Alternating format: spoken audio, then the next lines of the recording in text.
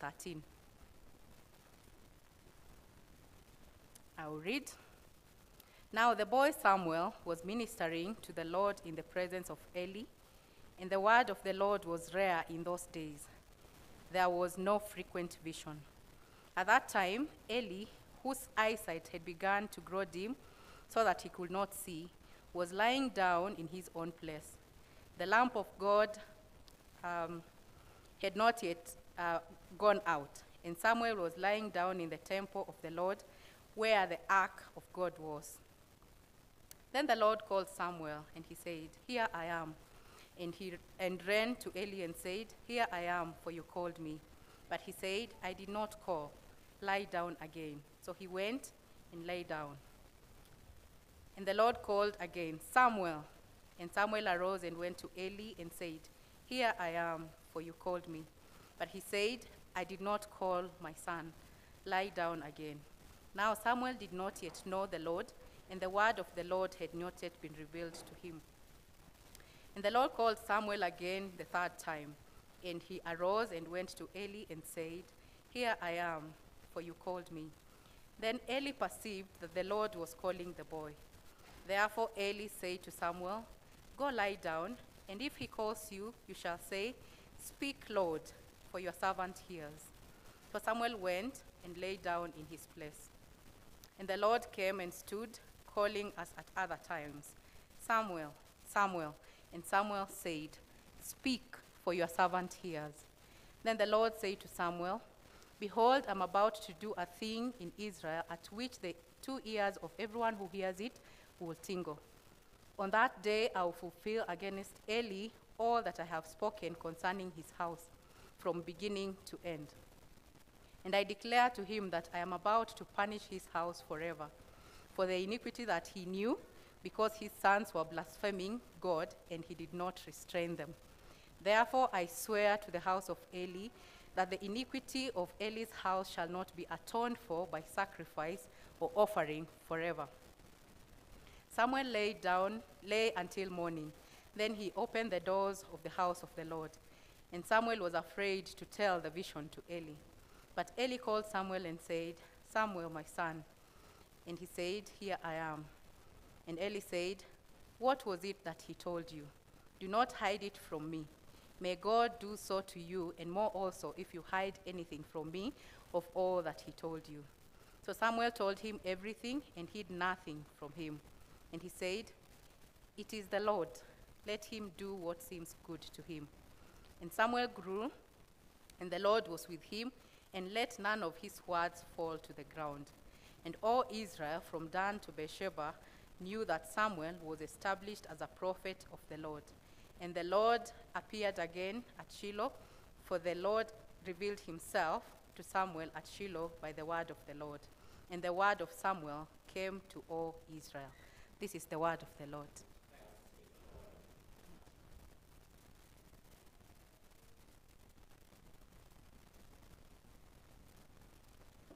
Thank you so much, Christine, for reading the word of the Lord to us.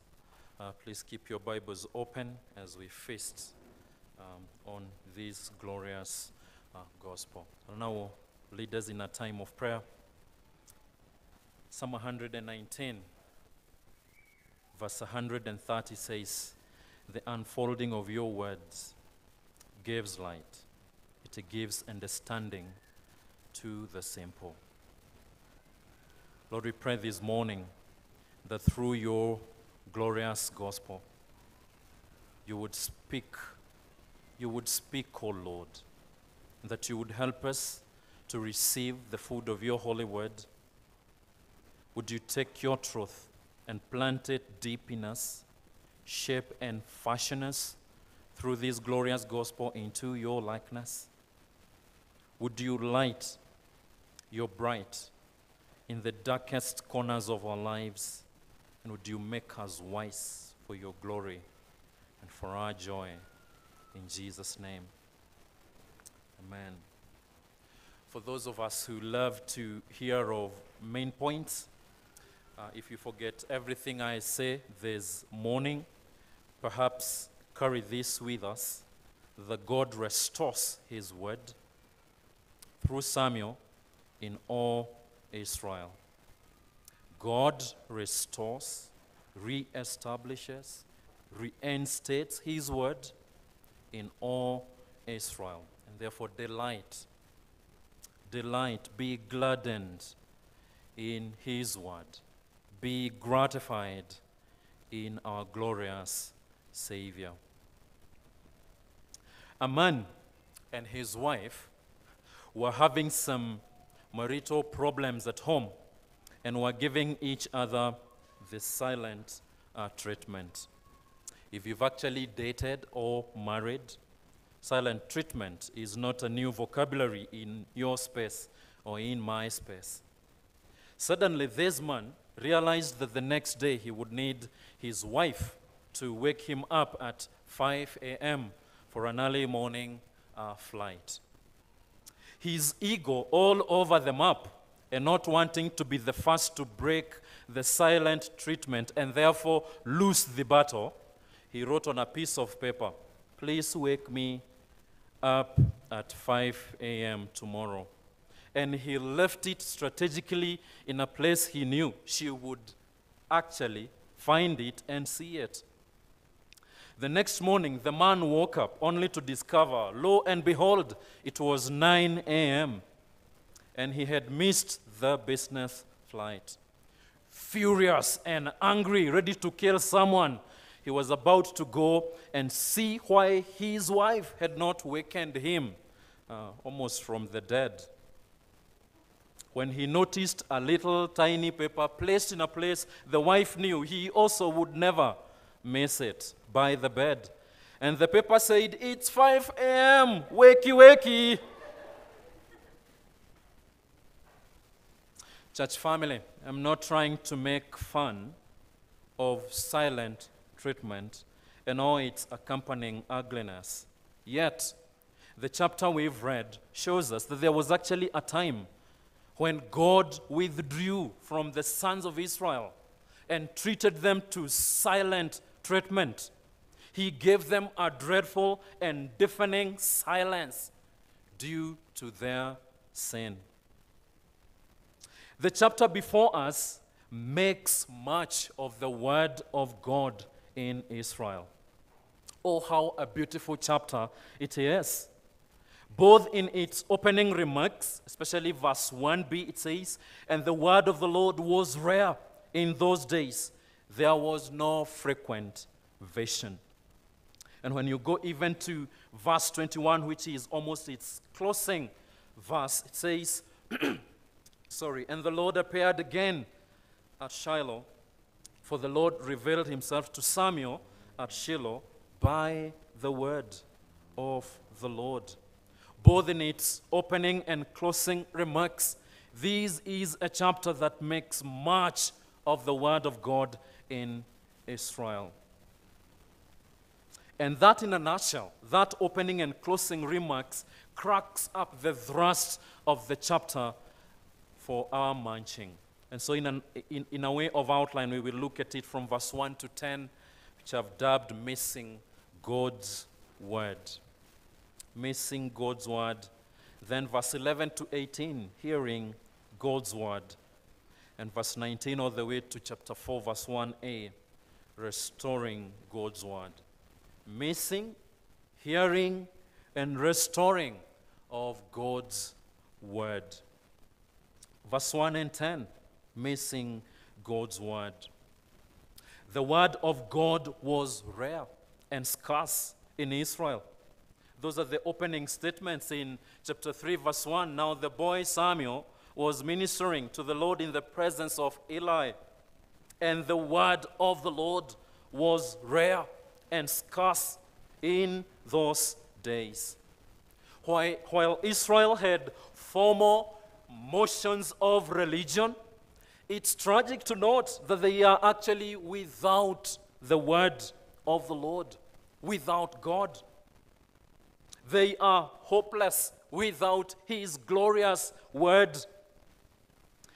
If we were to put it in a different way, we would say they have a famine of God's word.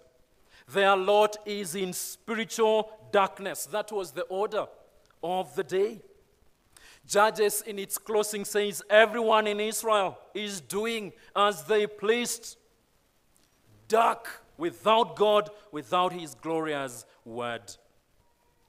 Their goal, that is the sons of Israel, was to be like the nations around them. And to this end, there was a dreadful, deafening silence as they ran to their idols and abandoned Yahweh. The land is still and silent without the voice, without the word of God. God's word in Israel is infrequent. Visions are few and far in between. God's priests, as we saw last Sunday, as Ken articulated it for us, were corrupt. They are described with the worst of adjectives, worthless men who treated God with contempt. Yet, friends, church family, it's in this era of spiritual darkness and spiritual dullness, characterized by an absence of God and his word, that the narrator rouses our curiosity in a rather young apprentice, in a young intern, Samuel. The scene is of him relentlessly ministering to the Lord. What a nice South Africa intern.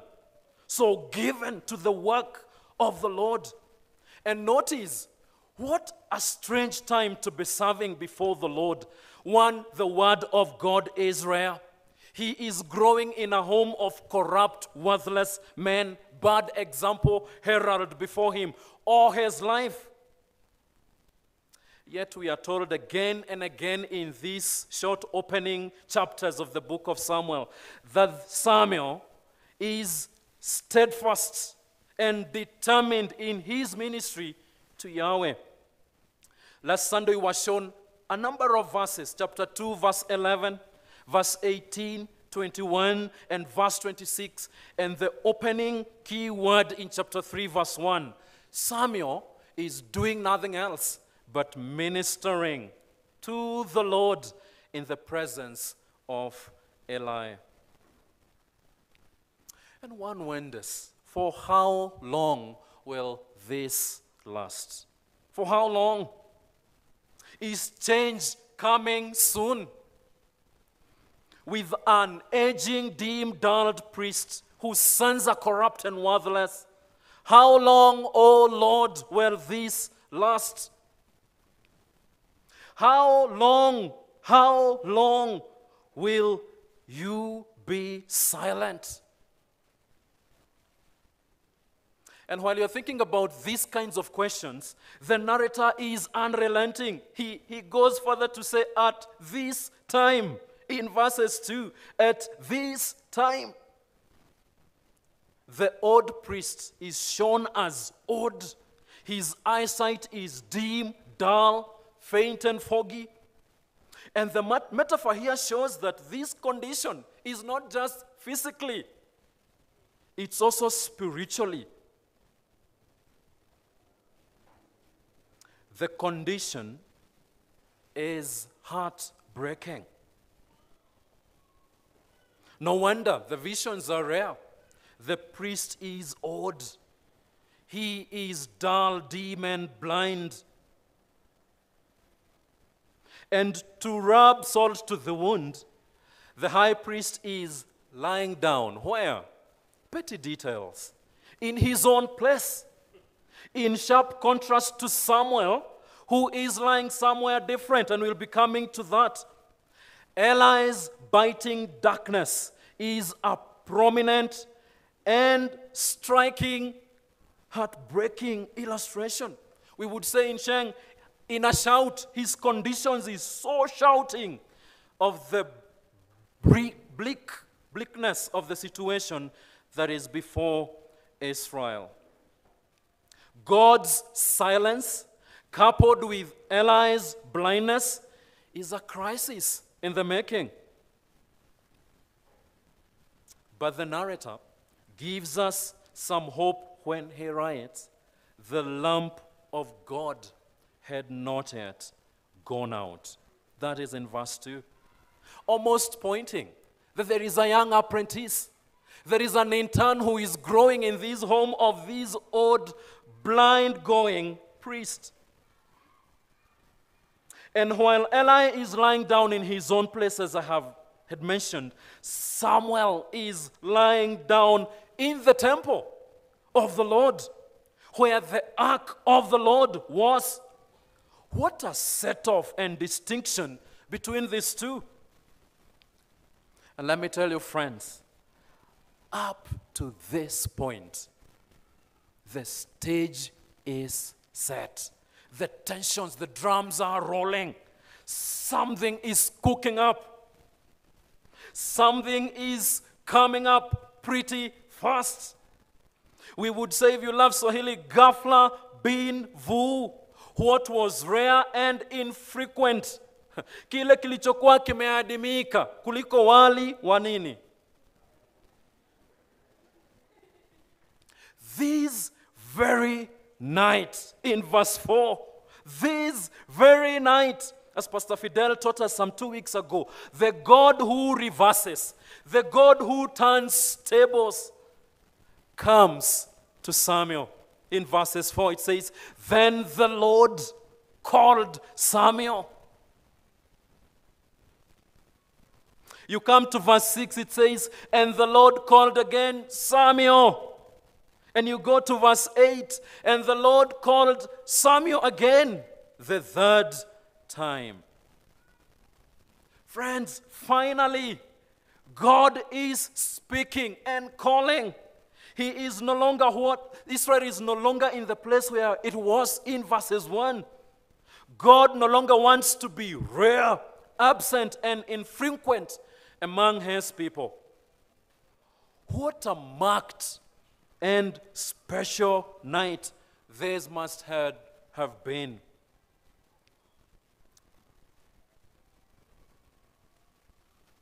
You know, if a Kenyan was writing this, would have said, huu ndio ule mwaka. This is my year. This is that very night when the Lord comes calling. What a special night. The sad thing, though, is that it's at the third round that the high priest of Israel is actually starting to note, perceive, and discern that this is a different night in all of Israel. Something worth honoring and glorifying is happening. And in verse 9, we are told that therefore Eli said to Samuel, go lie down, and if he calls you, you shall say, speak, Lord, for your servant hears. So Samuel went and lay down in his place. Remember, this is in the temple, in the presence of the Lord, where the ark of the Lord is. And then we almost should start wondering, is the Lord going to come again? This has been so rare. Will he come? He's done this thrice, and the prophet of God, the high priest, has missed it thrice. Will the Lord come again? Come with me to verse 10. What a glorious verse in a nation that had not experienced God for such a long time. It says, and the Lord came.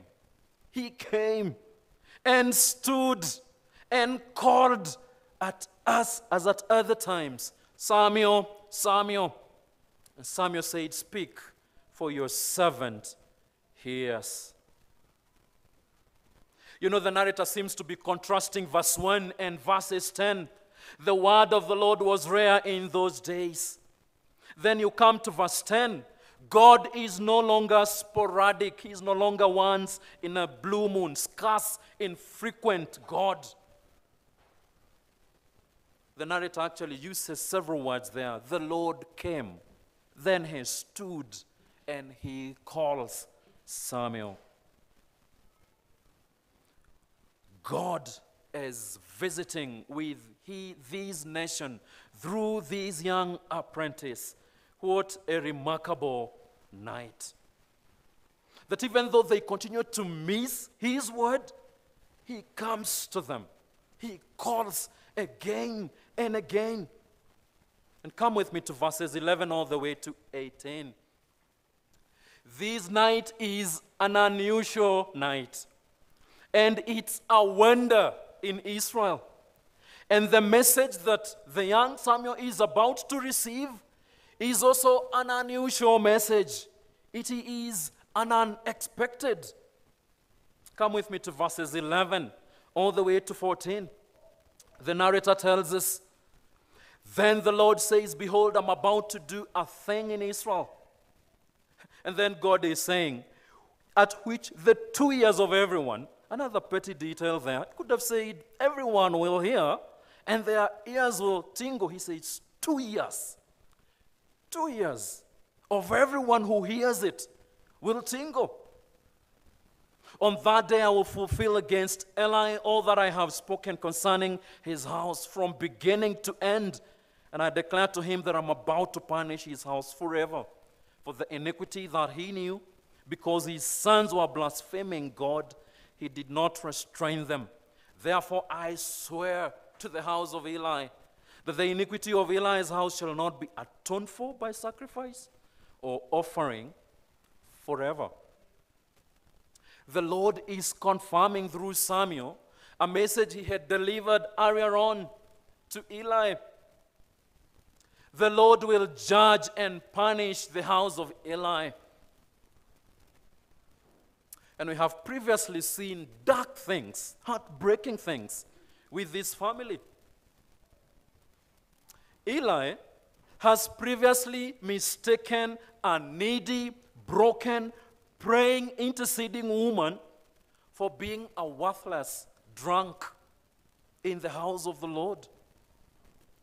Eli has been shown by the narrator as being in cahoots, enabling the corruptedness of his worthless sons. In this chapter, thrice he does not recognize nor discern the voice of the Lord calling the young Samuel.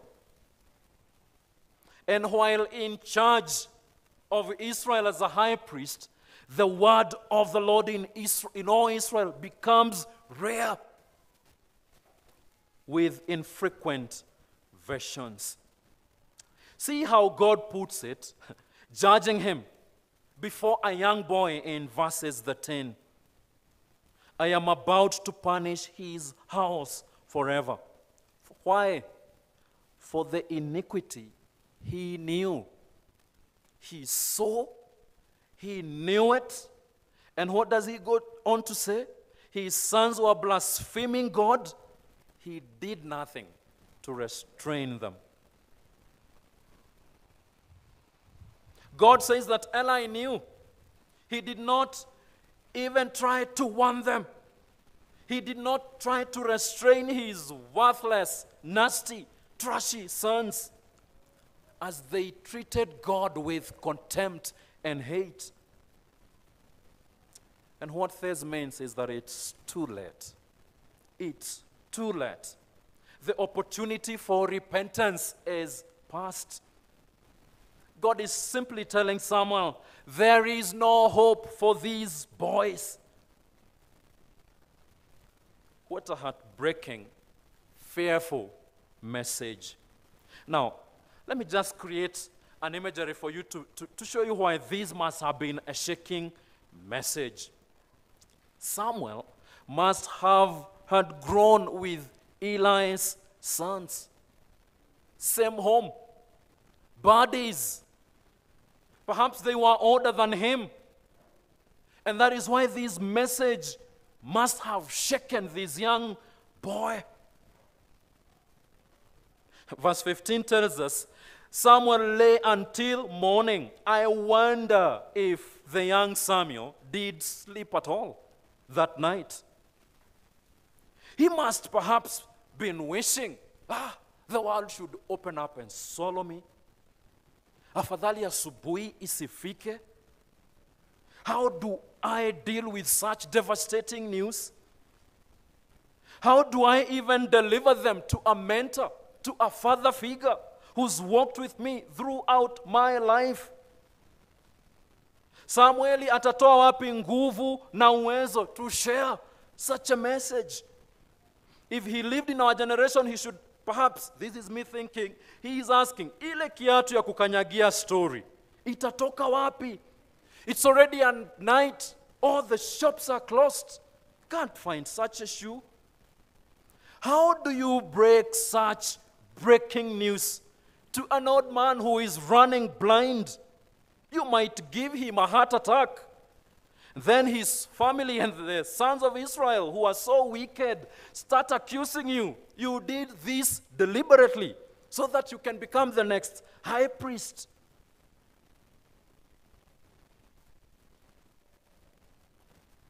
And that the narrator knows this means this message eventually gets to all the sons of Israel. No wonder God would say, everyone in Israel with 2 ears who hears this will tingle.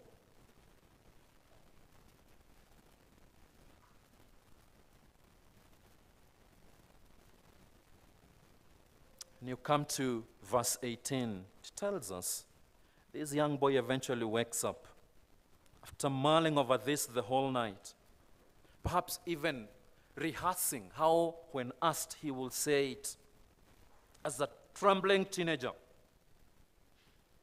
How will I communicate this effectively? How can I be winsome when saying it? From verse 17 or 16, Eli calls Samuel, and he calls him, my son. Samuel is always saying, here I am. And Eli said, what was it that he told you? Do not hide it from me. So on one side, Eli is so loving. Then he changes colors and becomes a firm father figure. Do not hide it from me. Jaribu one. Nitakufinya. May God do so to you and more also if you hide anything from me of all that he told you. And in 18, so Samuel told him everything. Hid nothing from him. And the high priest says, it's the Lord. Let him do what seems good to him. Come with me to verse 19 all the way to 4:1. God is no longer mteja wa nambari hapatikani kwa sasa in Israel. God is no longer like an inaccessible, unreachable network. He is no longer rare. And how does he do this? He matures and establishes in Israel his prophet in Samuel. The tables are turned and reversed. The narrator tells us Samuel grows, maturing physically and spiritually.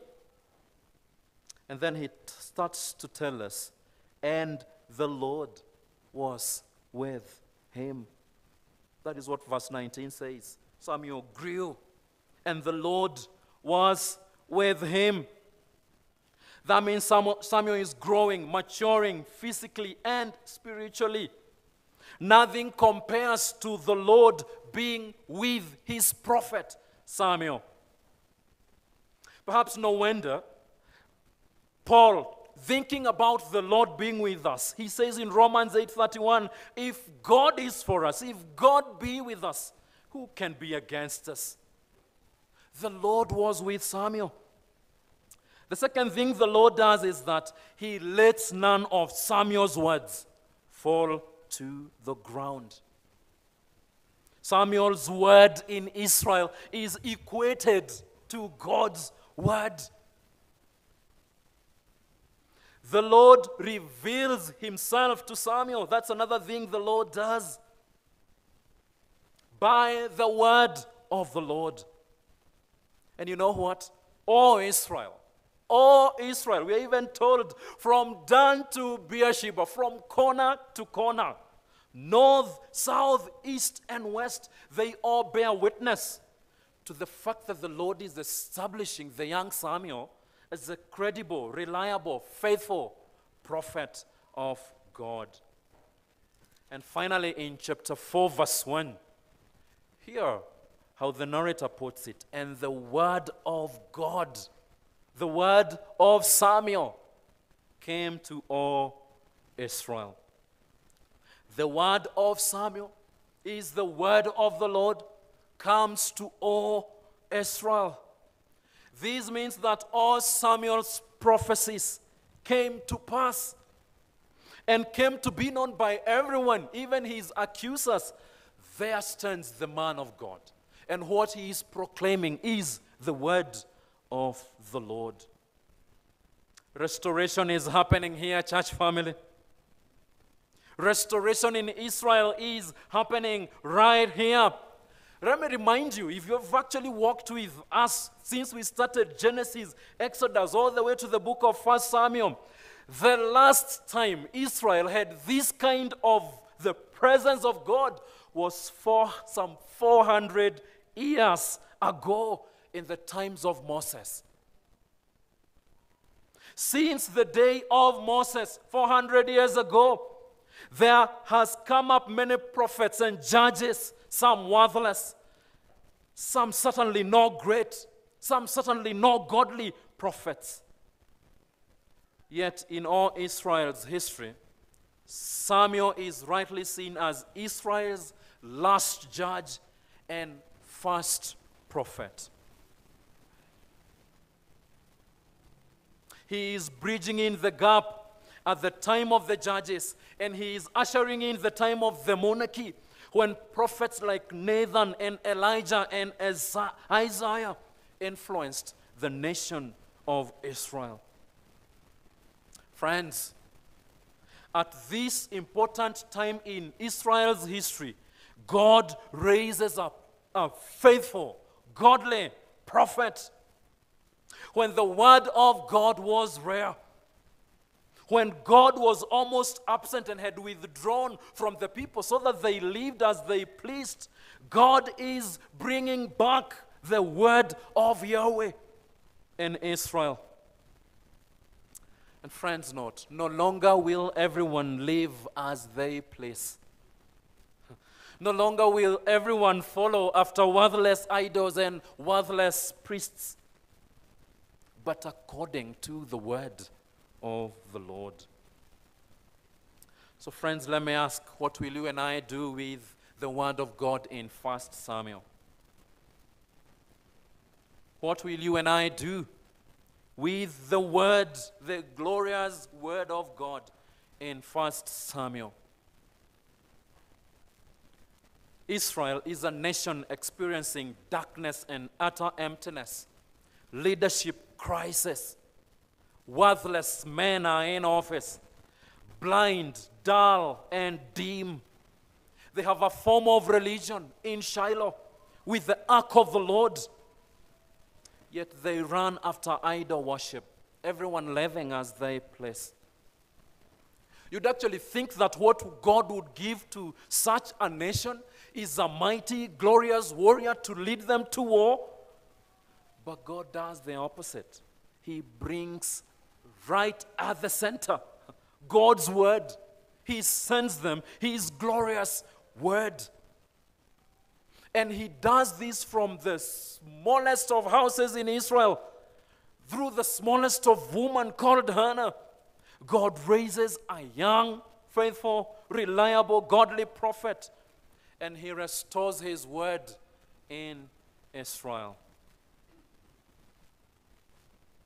O Israel, corner to corner, one faithful man. In Israel, the hashtag is, or the trendy topic right now is, God is no longer silent. They are telling each other when they meet in the streets, our Yahweh is a God who speaks. He is a speaking God. Israel can now hear and obey the voice of Yahweh.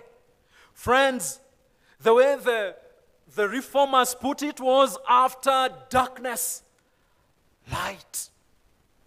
In Israel, that happened even before the reformers ever came into the scene of the world.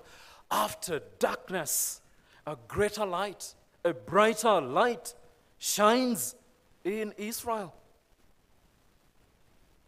1 Samuel 3, God validates, God affirms, he raises Samuel as his prophet by clearly speaking to all of Israel through him. And centuries later, he even does something more glorious. He validates and affirms an even greater prophet than Samuel, Jesus Christ. And as he had spoken through Samuel, validating every word with clarity, allowing no word of Samuel to fall to the ground, through Jesus, he has spoken to you and I infallibly, extensively, exhaustively, through his word in all of our lives. After darkness, light shines forth. In John chapter 1, verse 1 and 2, this is what we are told about this glorious word. In the beginning was the Word, and the Word was with who? With God. And the Word was? He was in the beginning with who? God. This word is not simply mere letters inscribed in a book. It's a person, Jesus Christ. And the narrator of Hebrews, almost interpreting John 1, tells us in Hebrews chapter 1, verse 1 to 2, that long ago, many times, in many ways, God spoke to our forefathers by the prophets. But in these last days, church family, he has spoken to us by who? His Son, whom he appointed the heir of all things, through whom he created the whole world. Friends, after darkness, light shines forth. Love how Isaiah puts it. The people living in darkness, in the rarity of the gospel, in the scarcity of God's word, have seen a great light in Jesus Christ.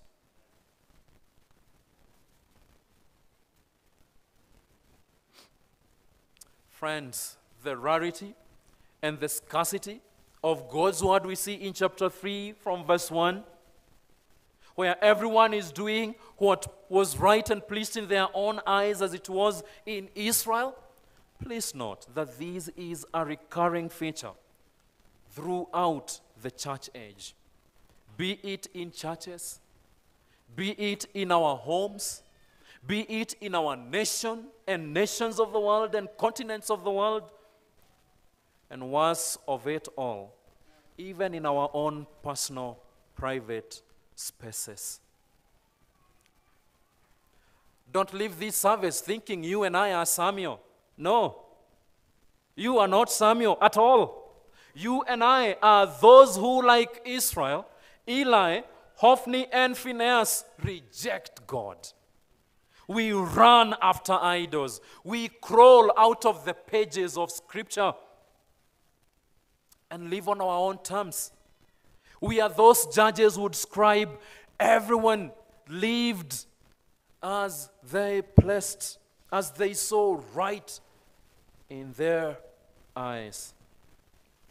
Friends, we are those who, like Eli, whose love grows cold and dim and dull and blind.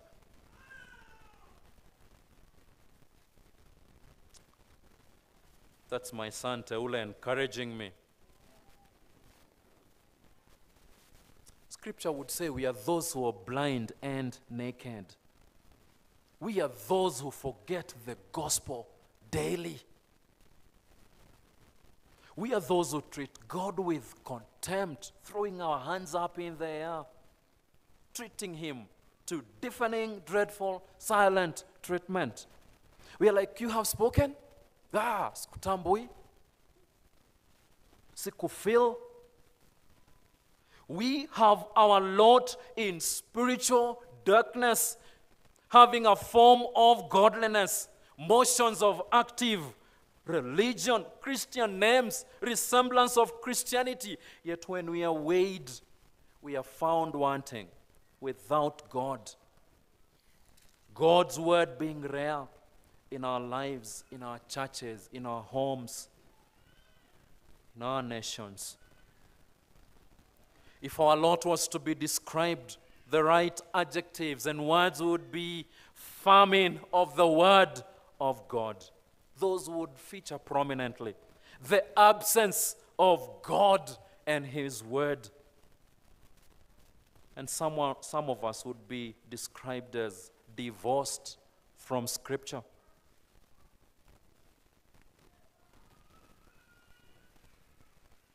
Rarity of God's word, even in our very own lives. Friends, could be the Lord be asking you and I this morning, is the Bible being read and preached faithfully here at Grace Point Church, Kikuyu? I know we are gospel-centered, but we need to be asking us this again and again. Is the Bible being read aright and preached faithfully here in our church? Are you and I expositional gospel lovers? Or the whole time during sermons we are not feeding well, we are no longer present, and when we come we are weighed down by concerns and worries, distracted.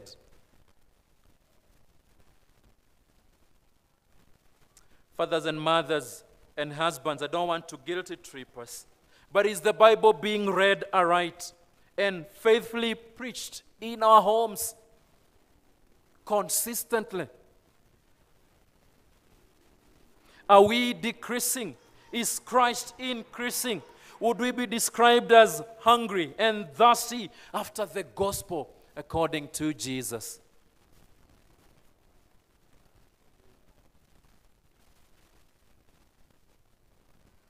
The psalmist once wrote a tribute to Jesus Christ, who is the glorious word. An amazing tribute in Psalm 119. And I hope we would say some few statements in this psalm. Your word have I hid in my heart. Not strategies, not some seminars, and those things are good. Your word have I hid in my heart, that I might not sin against you. Church family, would we start saying this year and beyond with the psalmist, that I delight, I am gladdened, I am gratified, I'm pleasantly surprised in your word. I will not forget your word. Friends, would we open our hearts and cry this morning with the psalmist, open my eyes that I may see the wondrous things in your word. And oh, I love what he says next. Give me life. Give me strength according to your word. And you would think that psalmist would stop there. He goes on to say, oh, how I love your word. I meditate on it all day long. Your word is a lamp for my feet, a light on my path. And I could go on and on and on in this tribute of Jesus Christ and his glorious gospel. But my prayer this morning, even in a land where there is rarity of gospel lovers, I pray that you and I would be hearing the word of God. That you and I would be reading, munching the word of God. That we would be studying, memorizing, meditating, doing and living, and delighting in the word of God. Friends, you and I must be delighting in Christ. He is the word come flesh. And if we are not doing these things, I think God is calling you and I this morning to repent and turn to God so that our sins may be wiped out and times of refreshing may come from the Lord. In Jesus' name, amen.